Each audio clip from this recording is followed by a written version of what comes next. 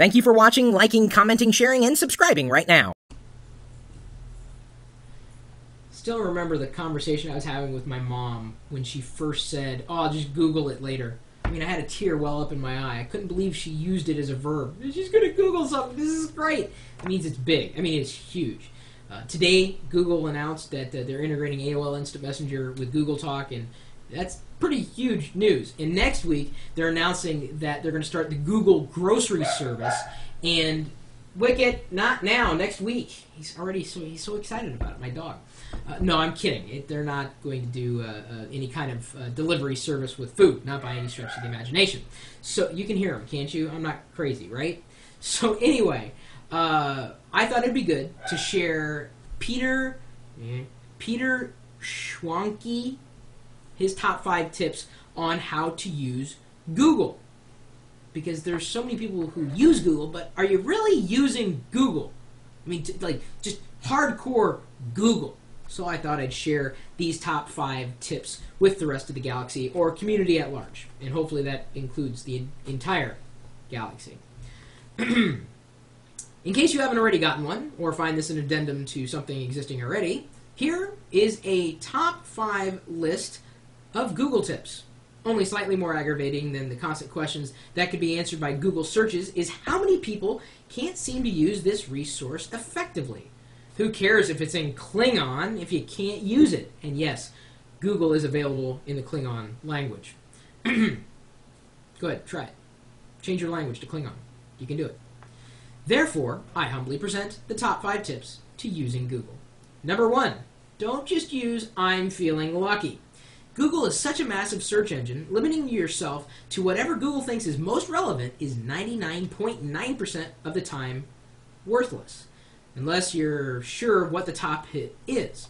For instance, if you go to Google and you type in my first name, Chris, C-H-R-I-S, and press "I'm feeling lucky," you will be lucky because you'll go directly to my blog.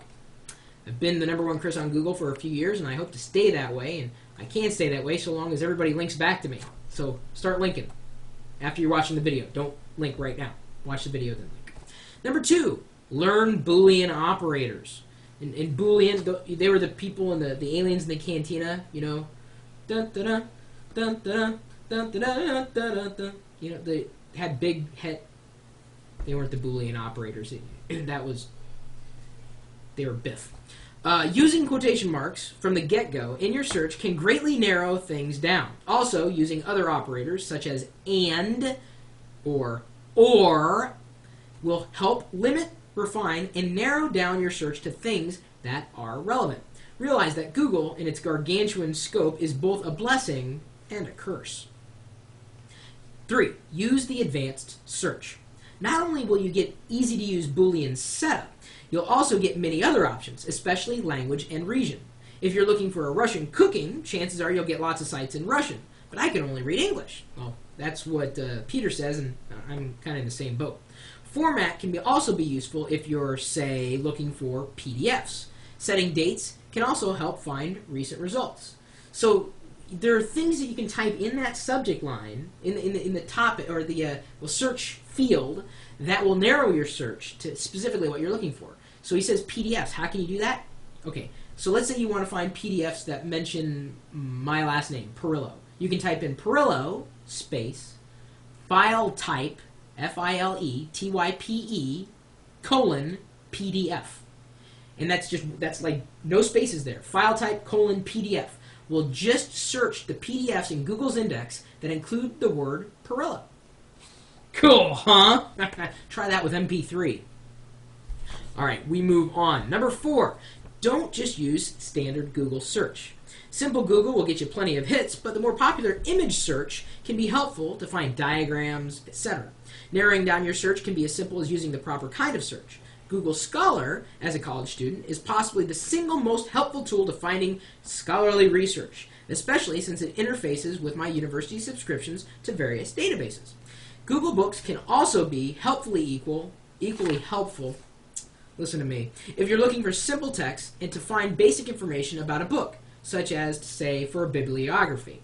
The News Archive is a one-stop shop if you're looking for periodicals. And by the way, don't forget to use the video search, because a lot of the videos that we record show up in there. Try it. Number 5, don't just use one search, and don't just give up after one page.